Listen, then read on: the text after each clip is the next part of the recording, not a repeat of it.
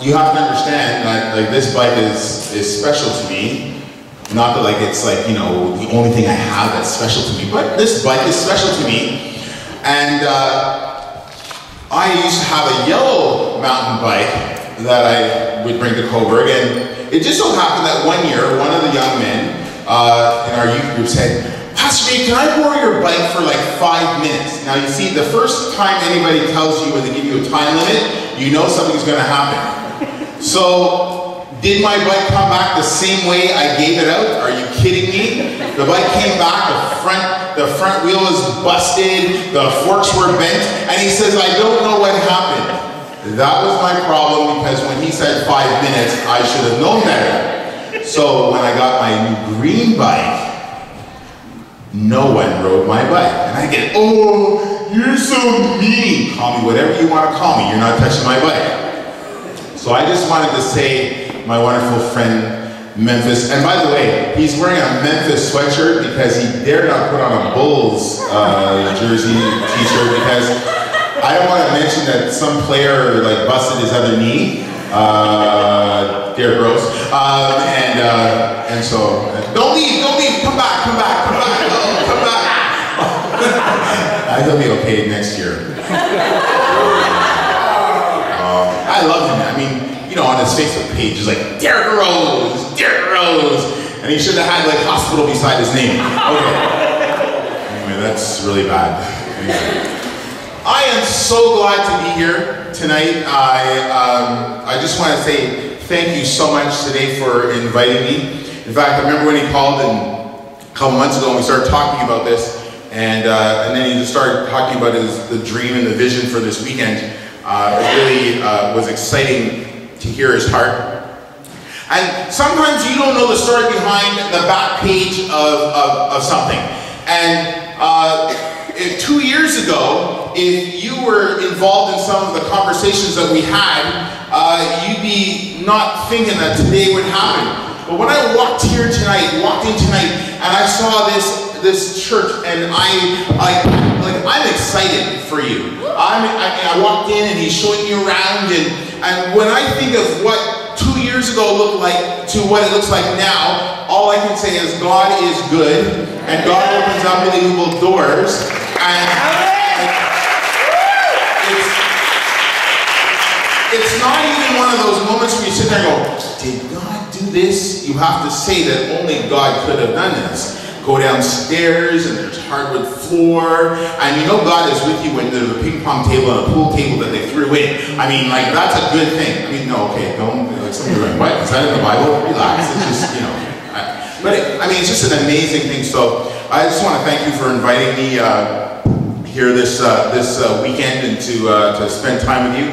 And this is the first time I've ever gone digital with my Bible. I mean, tomorrow I'm going to have my Bible, but today I decided I'm going to try this. And I never actually like when I'm sitting, I use this in church when I'm in church and stuff. Although there was one Sunday morning I was in church, and I have a note thing so you could write notes.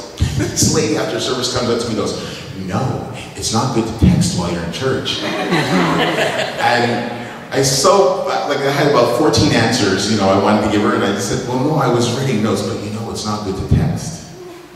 So I said, no, I was writing notes, but you know it's not good to text. So you know it's over, eh? So I said, you know what, I will not text again in your presence. This is an incredible opportunity for change. And this weekend is amazing. I don't think, sometimes, you know, we think we need forever. Sometimes we think that, well, you know, how is things going to change in our lives? Oh, thank you. Wow, now I can run up and down the aisles. This is going to be awesome. I won't. Sometimes we think we need 3 years, 3 months, 3 weeks for change, but you know, change can come in less than 24 hours when God is in it. And tomorrow, by the way, whatever you have to do, I want to encourage you to come back.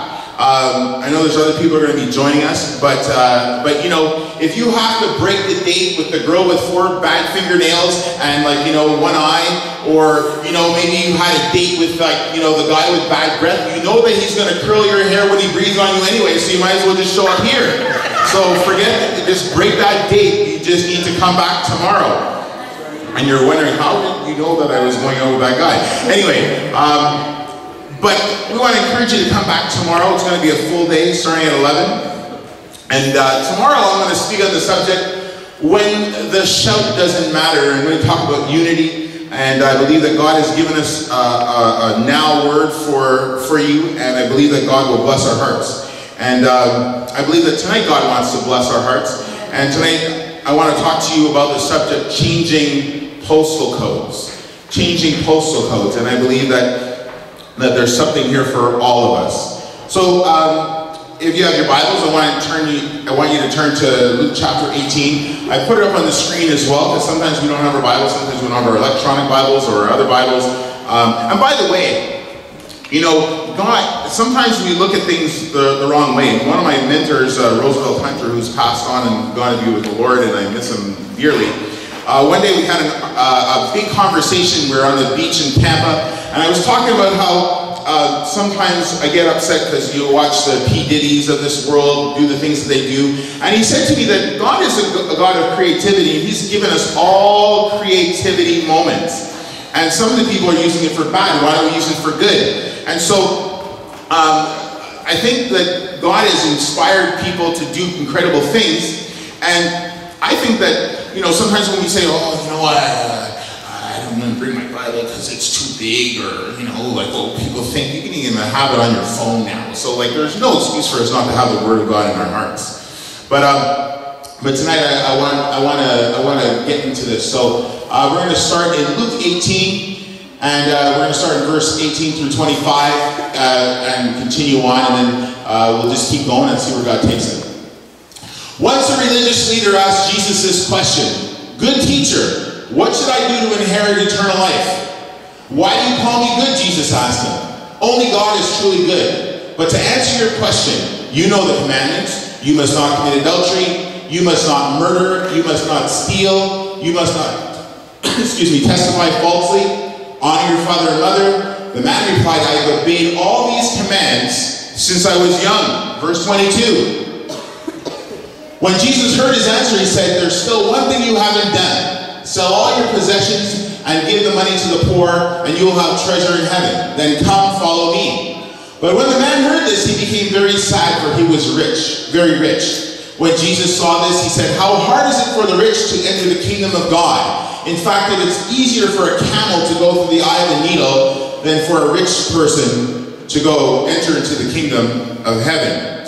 And if we go one chapter further, we're going to read Luke chapter 19 and the first 10 verses. Jesus entered Jericho and made his way through the town.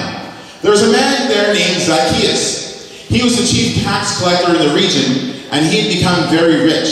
He tried to get a look at Jesus, but he was too short to see over the crowd.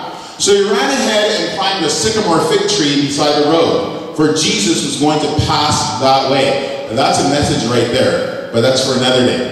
When Jesus came by, he looked up at Zacchaeus and called him by name. "Zacchaeus," he said, quickly come down, "I must be a guest in your house today." Verse 6. Zacchaeus quickly climbed down and took Jesus to his house in great excitement and joy.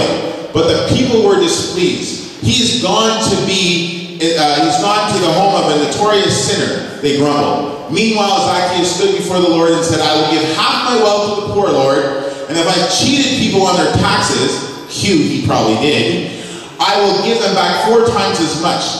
Jesus responded, "Salvation has come to this home today, for this man has shown himself to be a true son of Abraham. For the Son of Man came to seek and save those who were lost." So, Father, tonight, we thank you for this conference called Kingdom Fire. And Lord, it's amazing what you can do with the beginnings of something unbelievable that you've inspired in the hearts of men.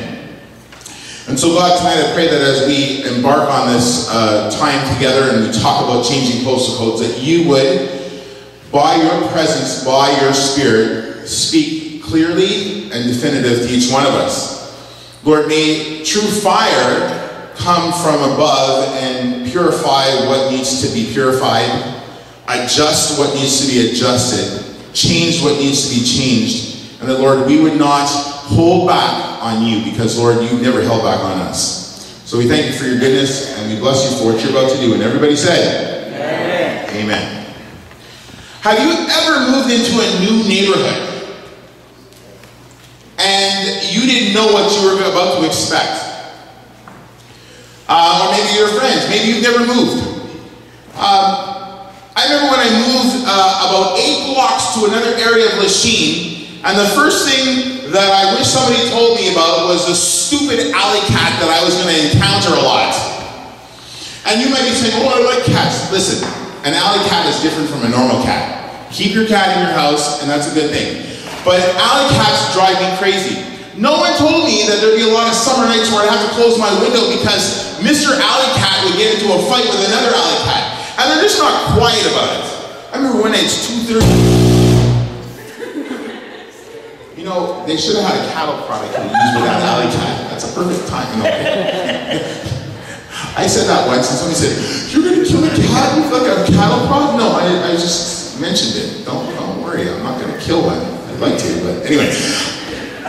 2:30 in the morning. I've got to get up at 6 o'clock in the morning, and all of a sudden, I get startled at this, and I'm trying to figure out what's going on. So I turn on my side light outside, and there's these 3 cats having a hoedown fight. I mean, little, like, go, knock it out, going crazy. Nobody told me that when I changed the postal code, that was going to happen. Or, one of my favorite stories is this kid came up to me out of camp and said, you know, one of the things I hate about my new neighborhood, there's no McDonald's near my house. And he actually said to me, he goes, it's 2 buses away. And this guy, I said to him, I go, you know, it's not a bad thing, because McDonald's is not exactly the best food ever, but you don't understand, they have the best fries. Did you know that McDonald's fries hardly has any potatoes in them?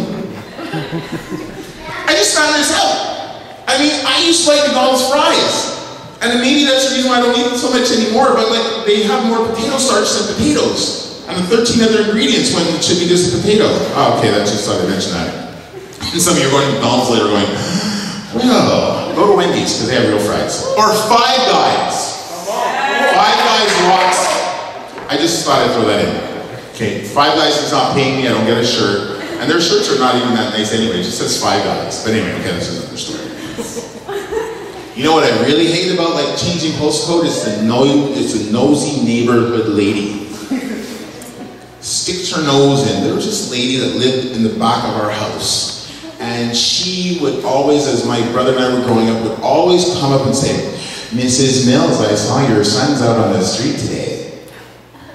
Now, the reality was we were just walking in the street, but she'd always have something to say. Or one time we got in trouble because my brother and I, we loved to play baseball when we were growing up, and we'd just find any space. We'd find it on the street, we'd find it on the curb, we would just throw the ball around. And one day, we were playing, and admittedly, like we used to try to like see how close we could get to the buses, you know? So we're throwing the baseball, and you're trying to see how close you can get. And of course, when my mom came home from work, she comes over and she goes, Mrs. Mills, Keith and Dave were outside today, you know, obviously, and they were throwing the baseball near the bus. Almost hit the bus. Well, when my father came home, his hand met a couple of areas on my body that hurt. So that nosy neighborhood lady was not a friend of mine.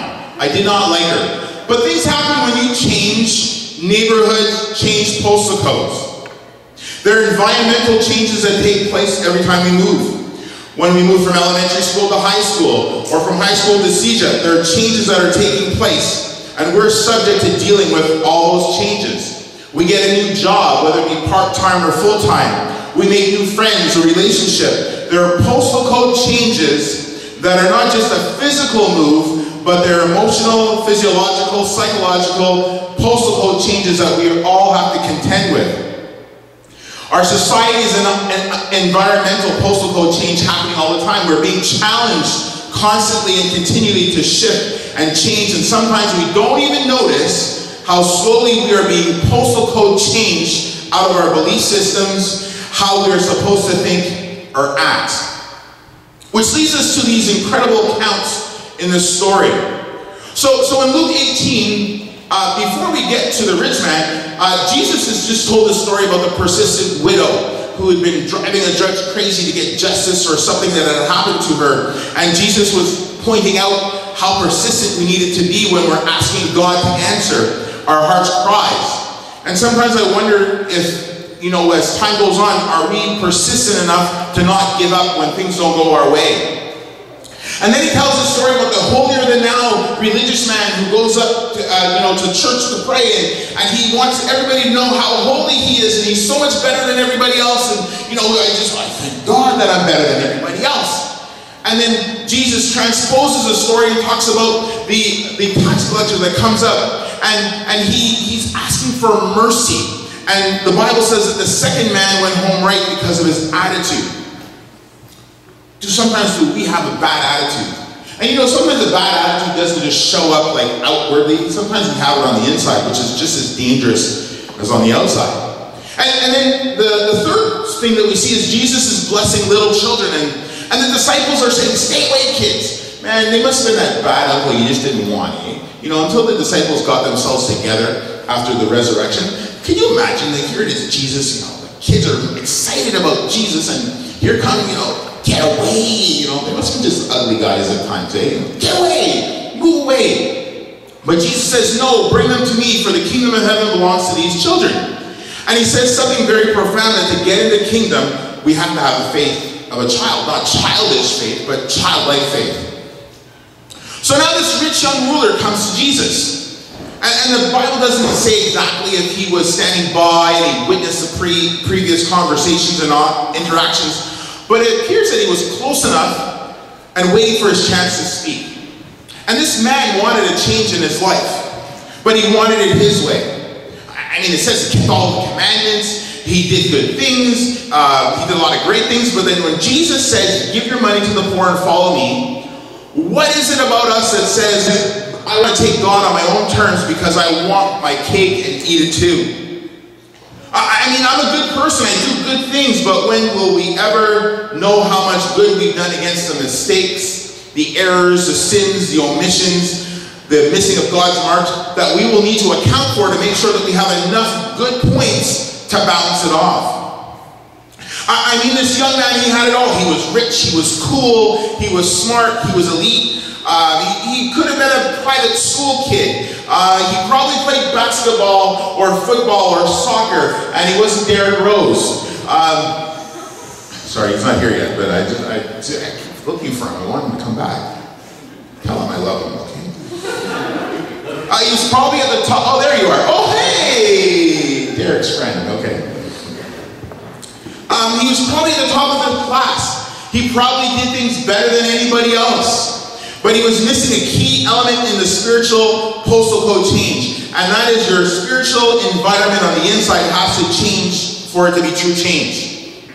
If the inside doesn't change, it doesn't matter what the change comes on the outside. In fact, tomorrow I will mention a couple things about a conference I was at on Monday. And it was called We Day. And there's 2,000 young people from across Quebec who came, high school students and even some elementary students, and they're talking about environmental change and feeding children and making a change, and it's all great, and there's so many good things that are being done, but you know what? If you're missing the inside spiritual change, you're still missing. That's why it's a mess in our society today that we have music and movie stars dictating the way things should be when they're messed up on the inside.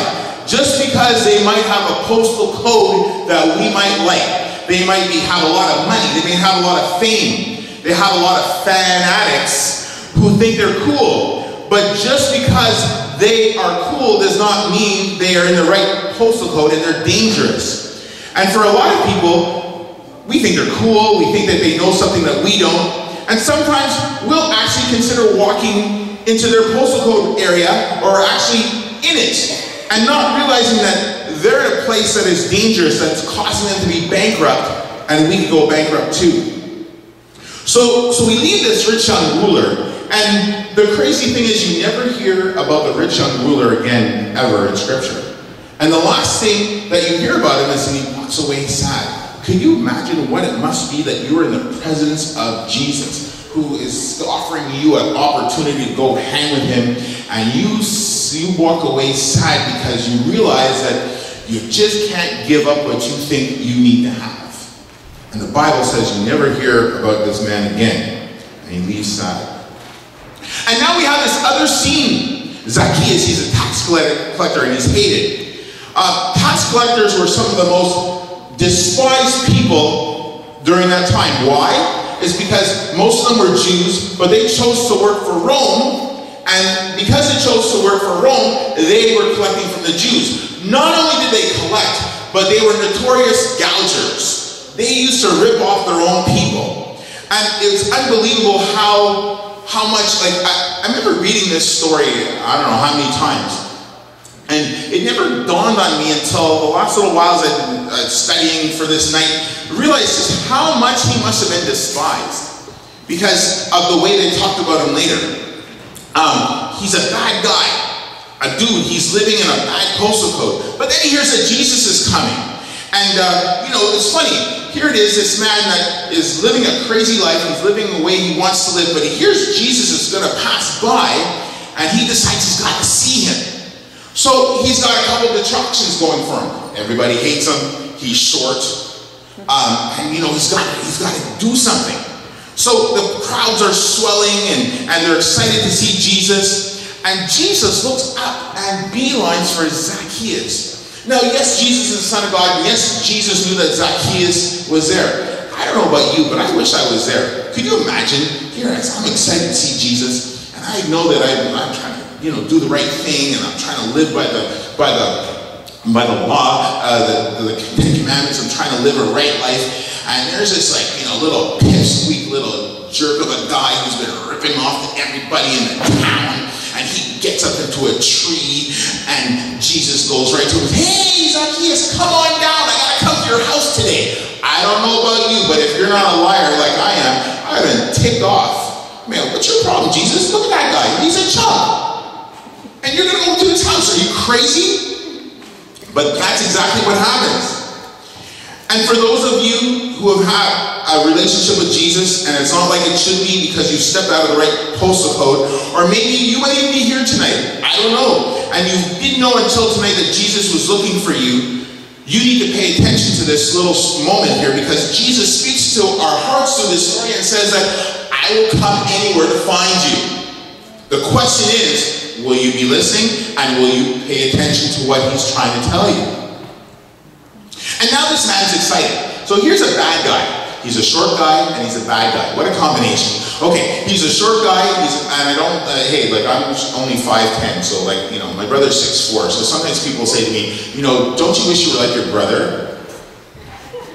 That hurts. And I go, well, okay, I look half handsome. Oh, by the way, for November, I've never worn a goatee before, so I'm trying to change the image a little bit. You have a really good thick growth there, but not me. But I mean, is it okay? Do you think it's not bad? Don't clap, but if you think it's okay, it's not that good. All right, just thought I'd mention it.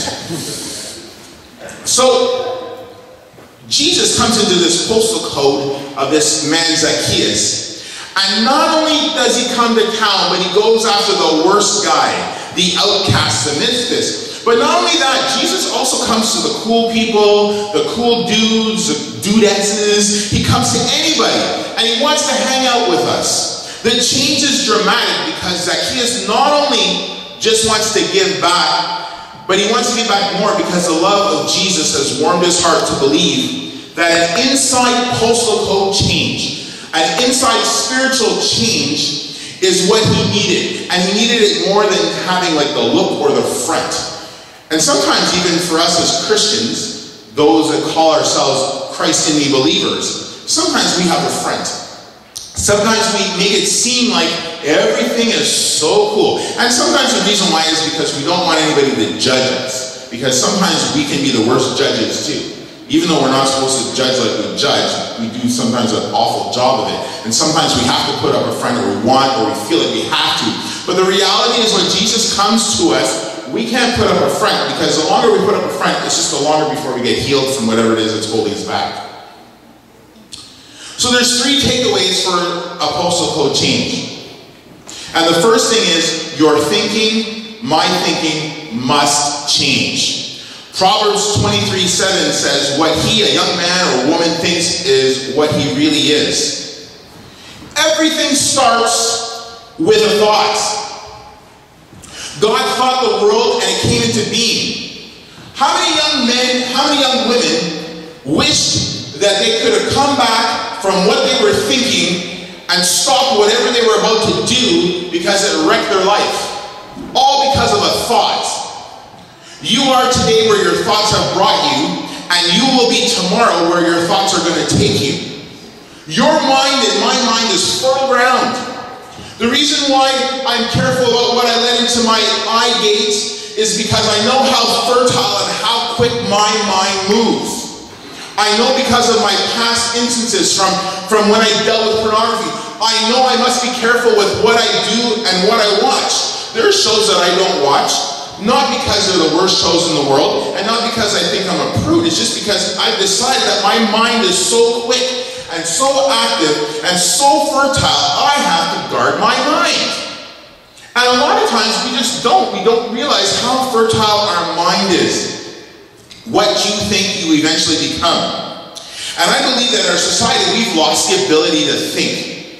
Do you realize in the last 300 years the changes that have happened in terms of automation?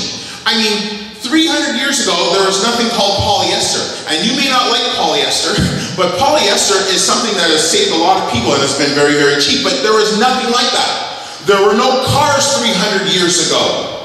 There was no planes 300 years ago. But God gave people thoughts, and people took those thoughts and ran with them. There's George Washington Carver, who took a peanut and developed 300 uses for a peanut.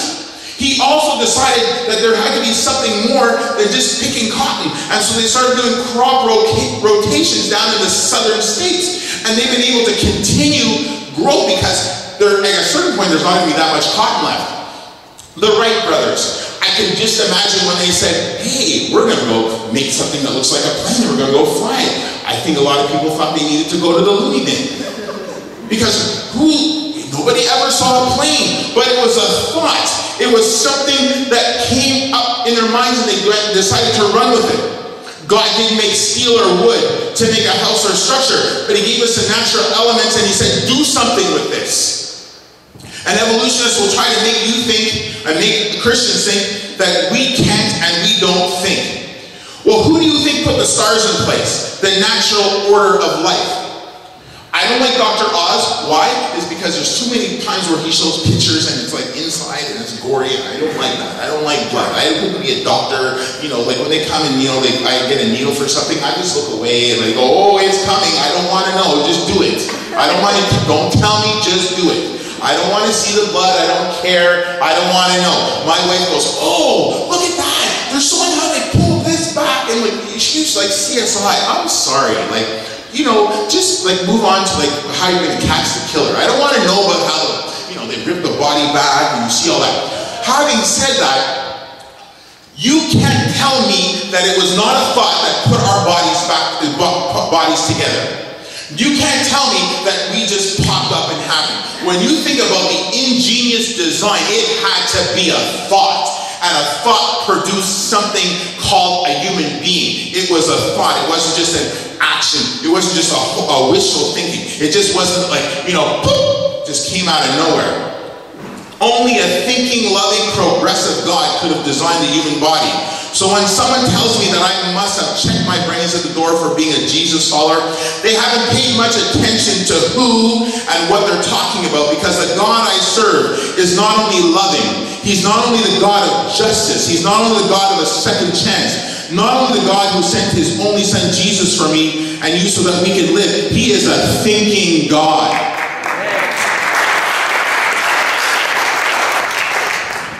There's been this dumbing down of the society. We don't think any longer. TV reality shows. There are people who have studied the arts and music, and they're looking for jobs. And we have, here comes Honey Boo Boo on, and then we have Nene and Chualisha. And, the only reason why they're on TV is because they look good. They haven't given anything to the society, and we've done things down. Everything is done down, and we're losing our whole progression in society. We're wasting our minds and time because our thoughts are messed up. It's amazing working in a high school, talking to young people, and it's amazing how you can see that they're not thinking. I was telling some of the singers tonight before the service that there's this one guy who's been suspended 3 or 4 times. He's come back, and one of his problems is he just doesn't work hard. Sometimes, if at all. So he's always getting someone we're yakking in his ear. So I said to him, why do you think that that's okay that you need to have people yakking at you all the time? He goes, oh, this school sucks. Why does the school suck? You make me go to study hall. Well, you're failing. Maybe you need to go to study hall. Well, this school sucks. You're always giving me detention. Well, if you get into trouble, that's probably what's going to happen. This school sucks. Why does the school suck? Oh, because you're making me do things I don't want to do. Oh, do you have a life right now? Oh, you don't have a life right now. You're gaining a life. Oh, that's right. You don't know anything, and your parents are paying for everything. And everything that's on your body is done by your parents because you're still trying to figure it out. But yeah, we're stupid. Okay, we're stupid. And we've got this dumbing down because we're not thinking, and yet we serve a God who's a thinking God. When someone tells me, oh, you're just emotional, let me tell you something. I may be emotional, but my brain works and it thinks, and it's because of the God that I serve that helps me to think, and it helps me to be progressive because he's a progressive thinking God. Why are our thoughts like they are? Is because sometimes we are not thinking progressively. That's why we need the Word of God, because it will help clean up our messed up minds and help us get it together. You may have heard this before. Watch your thoughts, they become words. Watch your words, they become actions. Watch your actions, they become habits. Watch your habits, they become character. Why do you and I need to think properly is because sooner or later, what we think will produce character out of us. Why is it that so many people, even believers, mess up? It's because somewhere along the line, the thinking got messed up. Somewhere along the line, something got lost in translation. And we make some errors and mistakes and things that we would never ever have dreamed that we could ever have done. Why? It's because something happened in the thinking progression to get us to character. And God doesn't want us to be messing up, because we have a world to live in that is messed up, and they need to see something that's clear and makes sense. And it doesn't make us holier than thou, it just makes us people living under the umbrella, under the coverage of God, who's a thinking progressive God, and we need him to help us. So we need to really make sure that our thinking changes with God's help. The second takeaway is the why matters. Our life position is on the hook. John 10:10 says the thief's purpose is to steal, kill, and destroy, but his purpose, speaking of Jesus, is to give life in all its fullness. The reason why so many people in our society are like Christians, I'm speaking of, are like falling by the wayside, is because we don't understand that our life's position, the why, this matters so much. That's why it's important that you consider what you do. I remember it's a long time ago. I know that I look young, but I am a few years older than you think. Some kid the other day said to me, "Sir, how old are you?" I said, 52. "Are you going to retire?" There's moments when you just want to slap a kid, like spam, like, shut up. But I didn't slap him. I just looked at him and said, "You know what? I'm leaving now." I went for a coffee and a Geritol. Okay, anyway. I was 18. I was working downtown one Saturday, and a bunch of us from church were supposed to go out after everybody working or doing whatever, and we're going to go to movies. So we're supposed to meet at Guy Concordia. It wasn't called Guy Concordia at the time, it was just called Guy, whatever you want to call it. That shows you how long ago it was, okay? And so anyway, I get to the metro station and I'm waiting. And it's now 6:30, we're supposed to meet at 6. 6:45, Brent shows up. And I go, Brent, where's everybody? He goes, well, things have changed. Plans have changed. And I go, like, what's going on? And he says, well, we're like a bunch of us, we're going to go hang out somewhere else. I go, where'd everybody else go? Oh, they changed their mind.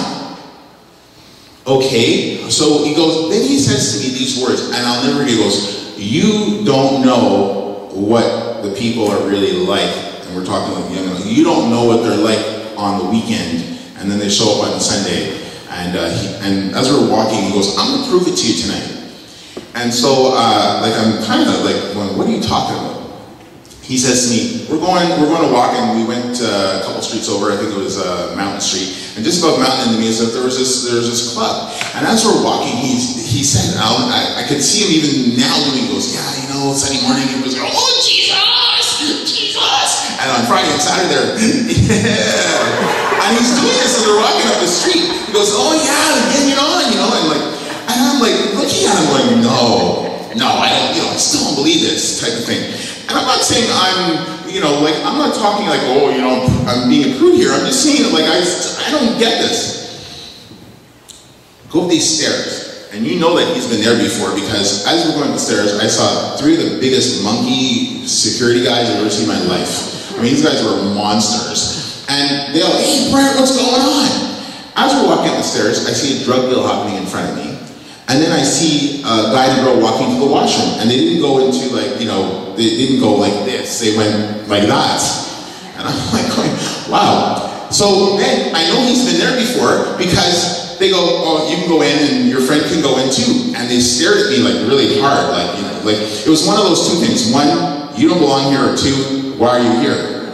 Type of thing, you know. And I'm just like, Jesus, please don't let me die. I didn't do anything yet. Turned the corner, and I saw 8 of my friends, 8 of the 20 that were supposed to go to this movie tonight. They're out on the floor going crazy.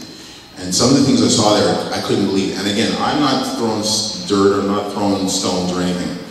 I remember walking back to the Atwater Metro. I was in there like maybe 6-7 minutes, I guess.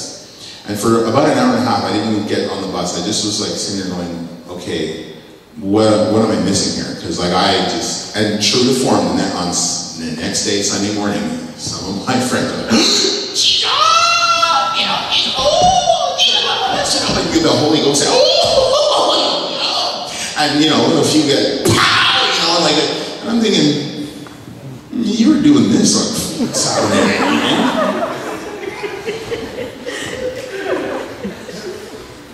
And I think it was about then that I realized the context of how the enemy will come to kill, steal, and destroy. And it won't come like with a sledgehammer to our heads. It'll be tricks, schemes, and all sorts of like little things to try to throw us off. And so sometimes we go, well, why do I need to think? Well, the why is important because our life is on the clock. Our life's position, our testimony is on the clock. And it's not about being approved. There's just things I won't do anymore. Not because I think I'm better than anybody else, because I know that it'll destroy me eventually if I keep doing the same things that everybody else does. It doesn't make sense after a while. Does it make sense that I would go to a party at work and I would get drunk, blasted out of my mind, and try to get in my car to drive, which I've seen many times when I've worked in schools and other places. Does it make sense that I will be in positions where I will try to, like, you know, jump out on my wife and do something stupid just because there was a moment that could have happened? Does it make sense that I'm putting and allowing things to get into my mind, to infiltrate it, to cause me to do things that I would never dream of doing? And so the why really matters. It's not only about thinking, but you got to know why. And the why is that someone's trying to kill, steal, and destroy you and I. Not only that, take it a step further, trying to destroy our testimony. Because you know it's hard to get back after you've blown your testimony. And not because God can't restore, redeem, and revive, but the reality is that there's some things that are harder to come back from than other things. And it's not just about what God thinks about it, because if God loves us. The first time we ask him to forgive us, you know, he forgives us and he washes us clean and cleanses us from all unrighteousness. That's what the Bible declares, and that's the truth about the matter. But let's take it a step further. Those around us, especially when we're talking in the context of people who are not, they're seekers, that if they know of us like this, and we do a lot of dumb things over here, it's hard for them to believe in the Jesus we talk about when we keep blowing it and doing things that are unbelievable and they go contrary to what God says. And yes, you know, like we do dumb things. We lose our temper and blah, blah, blah. But there are points where there's some things that are just different from others. I'm going to tell you this story. I'm not proud of it, but it's just funny in the sense of like how I realized how God protected me, because I could have been really stupid. I'm working at Westmount High School. I'm on a business trip for a week in Boston. I'm dating this girl who, loves God, and that's another story, eh? Sometimes, people say, oh, go with her because she or he loves God. Well, a lot of people love God, but that doesn't mean anything, I hate that line, eh? Oh, they love God. Okay, well, all right. She might have 4 eyes, but hey, she loves God.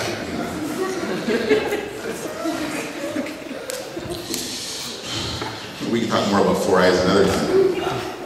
So I come back. It's Sunday night. It's 8:30. I've been out for a week. I'm tired. And so my ex-girlfriend, she goes, hi, how are you? I'm tired. Well, why don't you come over? I'm house sitting.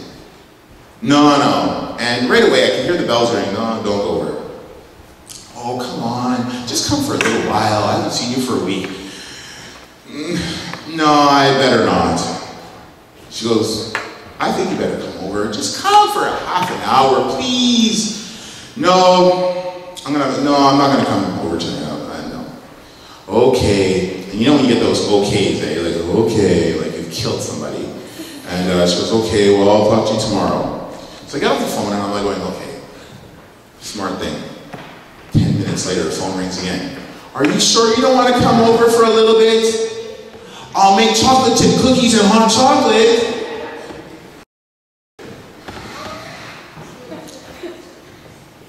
Okay, I'm coming for 15 minutes, but then after I'm going to go home. The whole way I'm driving over, the bells are ringing. I mean, like, Christmas bells are ringing. Well, the bells of heaven are going, bam! Bam! Go home, you dummy! Go home! And he wasn't calling me dummy. I'm just, like, adding the word. But, it's like, go home! Get out of the car. I'm going up these stairs. And I can hear the bells ringing like it's even louder. Remember I said I was coming for hot chocolate and chocolate chip cookies, correct? Well, the door opens. There's 36 scented candles, romantic music, and I don't see any chocolate chip cookies in sight. And I'll never forget looking, going, are the chocolate chip cookies in the kitchen? And I rolled into the kitchen. Now, I don't blame her because I didn't have to go. But I remember that, and thank God, nothing much happened. And at a certain point, she was so mad because she had other plans, and I left. And I remember feeling so guilty for a while. And I could hear God speaking to me later on saying, I was ringing the bell. I was ringing the bell. And later on, she told me, because of the mess up situation she'd been living in, she wanted to be the one to say that, like, I got Dave Mills in bed. That was what she wanted to do. And again, not blaming her because it was my fault. But I remember after that saying, God, it will never ever happen again where I will put myself in that type of position where I could, in a moment, kill, steal, destroy. It's too important for us to sit there and go, why? Why does our thinking have to change? Why do we have to be in the right postal code area, spiritually speaking? We need to understand that the life that God wants to give us is fullness. On the other hand, we have somebody else who's coming after us real hard and he wants to knock us out. So how do you want to play the game? And then the third thing is the fear of change. But if the rich young man only knew that in John 6:63 says, it is the Spirit or breath who gives eternal life. human effort accomplishes nothing. And the very words I have spoken to you are spirit and life. And in the original Greek, spirit literally means breath.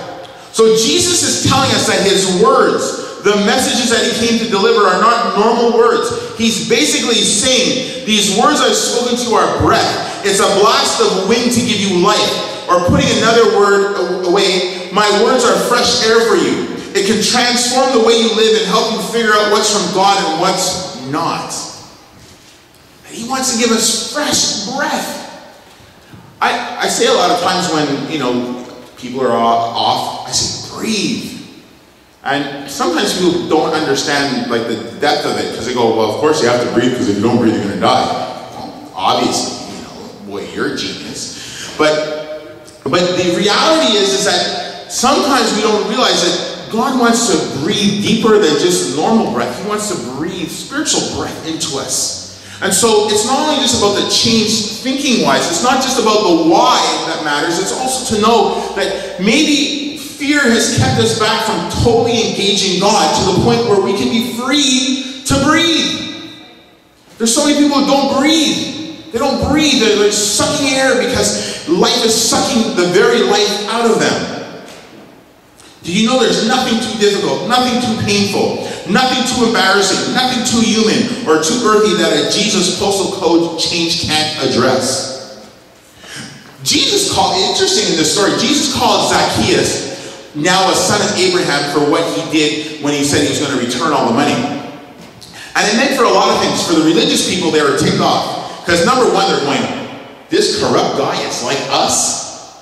This little short, little shrimp of a guy who's been gouging us and taking our money, and you call him a son of Abraham? Abraham being the forefather of Israel? And they're upset. Also, the other thing is, they would have not wished to admit it that the sons of Abraham could be lost. A lot of times religious people like to think that, hey, we've got it all together and no one can touch us. But the reality is that if you don't have a heart change, a thought change, you can get lost just as anybody else. We're not saved because of a good heritage or condemned by a bad one. It's faith that Jesus came to save spiritually bankrupt postal code people, no matter what their background or previous way of life. So if you're here tonight and you need a postal code change, Romans 10:9 and 10 says that if you confess with your mouth that Jesus is Lord and believe in your heart that God raised him from the dead, you'll be saved. It's by believing in your heart that you're made right with God, and it's by confessing with your mouth that you're saved. And the Bible says that anyone who believes in him will not be disappointed. The majority of us are in the second part. We're in the right postal code, but sometimes we're a little off. And in Revelation 3:20, Jesus is talking to the churches. And when I was a kid, I didn't understand, because my understanding wasn't there. And I thought Jesus was talking to people who were not believers when you read this scripture. But as I got older, I understood that Jesus was talking to the church when he said, hey, I'm standing here at the door and I'm knocking. If you hear me calling, open the door, I will come in and we'll share a meal as friends. And I'm going to invite everyone who's victorious to sit with me on the throne. And the end of the verse says, he who's willing to hear should listen to the Spirit and understand what spirit breath is trying to say to us. So here's Jesus saying to us, you might be having a few rough moments. That's okay. It's what you do with the moments from the point that you understand you're having a rough moment to get to the next level, get to the next moment. That's what happens to so many people. We don't go to the next point. And Jesus is saying, hey, I want to hang out with you. How many times have we ever just kind of like, yeah, Jesus, I want to hang out with you, but it just gets in the way. Things just get in the way.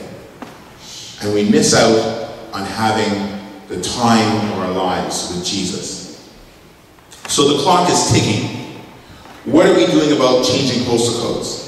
So Jesus is passing by tonight. The rich young ruler had it all, and he also thought he knew it all, but he wouldn't allow himself to realize and admit he was in need of a savior. We have Zacchaeus, was very wealthy, and there's nothing wrong with being wealthy. But he had a terrible track record with people, but he was wise enough to know that he was missing something. You know, a lot of times we don't want to be called fundamentalists because if we do, because of the way some people have wrecked it with stupid actions and stupid thoughts and stupid comments, we don't like this word. But if we were really honest, most people are fundamentalists. Why? Because if you look at the true terminology of the word, it means that they hold or stick to principles. Now, a lot of times people don't like fundamentalists because we have people who are like, you know, they're on TV and they're saying terrible things about people, and you know, you just wish they just shut. I don't know if you ever are on TV, watch TV sometimes, and you see people who are supposedly called, you know, Christians, and they have them on and they start talking, and they go turn or burn, or, you know, God hates this person, and you know, duct tape is made for a lot of uses, and I love to get some duct tape sometimes and tape some mouths up and just go, shut up, you're making us look bad. But the reality of it is that from atheists to agnostics to abortionists to those who choose alternative lifestyles, economists, politicians, most people are fundamentalists in thought and in position. So I ask you tonight, there's only one who ever died for your mess, your life, my life, your heartache, my heartache, your pain, my pain, your stubbornness, my stubbornness, your feelings, all to give us new life. I'd say that I would rather be fundamentalist in thought when I would get life instead of the death life I was leading. Because of Jesus, you and I were dying for it. And so when I think of my position, call me whatever you want to call me, but I'm holding my position. Call me whatever you want to call me. Tell me that, like, you know, oh, you're rigid. Hey, I would much rather have a thought progression change because it's a Jesus thought progression change. I would much rather know the why I live my life, and I would much rather not live in fear, but I would know that I want the breath of God to blow through me continually, daily, so that I can be different.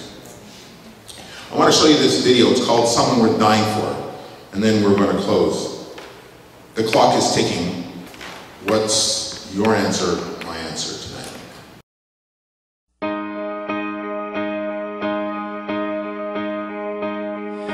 You might be the wife waiting up at night.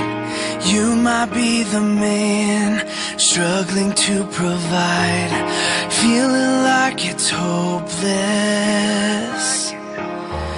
Maybe you're the son who chose a broken road. Maybe you're the girl thinking you'll end up alone, praying, God, can you hear me? Oh God, are you listening? Am I more than flesh and bone? Am I really something beautiful? Yeah, I wanna believe that I'm not just someone dream soul that you don't see and you don't know. Yeah, I wanna believe. Jesus, help me believe that I am someone worth dying for.